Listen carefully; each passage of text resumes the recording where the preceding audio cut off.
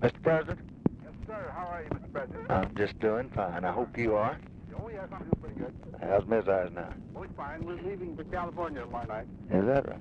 Lady Bird and I wanted to talk to you and tell you we just sure hope you could come to the inauguration, and if we could do anything to make arrangements or anything for you, we'd love to do it and make you, if it's possible, make you as comfortable as it could, and we want you to come see everything you wanted to see and nothing that you didn't want to see. Maybe you've had too many of them. No, Mr. President, you're very kind, but you see, Mamie won't travel except by Train. Now, to come back all the way just after we'd gotten out there, and we had to getting our children out for the holidays. Yes. It would be quite a burden on her, and I think it would just be unwise. Well, I wouldn't want you to do anything that'd take any energy. Yeah, much resistance. Well, so when I get her place where she can be quiet, why I try to keep her pretty steady there. well, there's not anything I want more than for both of you to conserve all you have. So you'll be with us as long as everything. I just wanted you to know that we both would feel mighty pleased and happy if you felt like that you were here. Well, I can't tell you how deeply I appreciate it. While you're on the phone, I'd like to tell you about an incident. Good. I was out at Hershey at a meeting with the Republicans doing the last campaign. Yes. And it was a pretty nice meeting, trying to get things on the rails and something constructive and so on, Yes. where we could all support. Well, anyway, it turned out that there was a reporter there. Now, he apparently gave to Newsweek or some other darn organization a statement which purported to be a quote from me, in which I said we all had to unify, and that was true. We had to do our best to win, because that's what Republicans are out for. And then said, he put on and throw out this communistic form of government we have in Washington.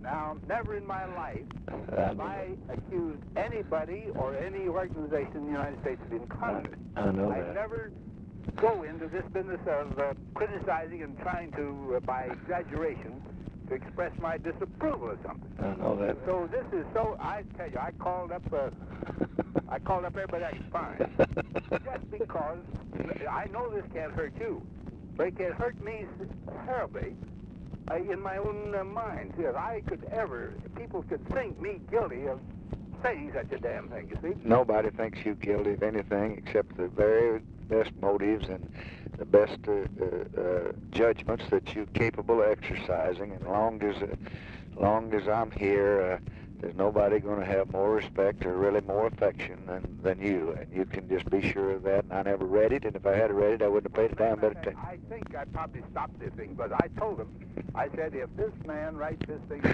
whatever I can do to discredit him in the public, I'm going to do. I said, I've never taken off on somebody, but I'm not going to have this kind of thing said, because after all, you know, a fellow you have personal friendship and admiration without agreeing on some political policy. And I'm certainly never going to say anything that would imply that kind of a thing about the administration you had.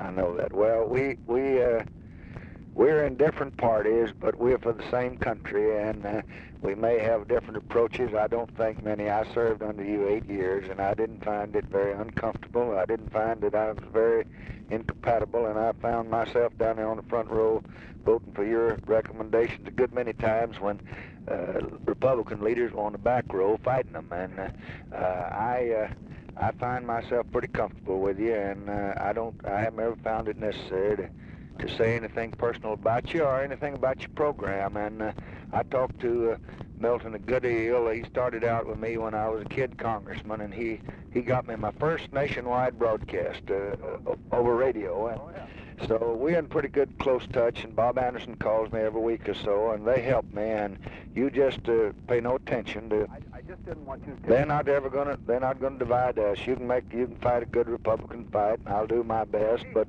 we'll both be for the country when the chips are down, and I want your advice and your suggestions and your recommendations and your judgment without bothering you and without being a pest every time I can. I think you've earned a little rest, and I'm not gonna drag you in to get any chestnuts out of the fire unless I really get my tail in a crack internationally, and when I do, I'm gonna come running.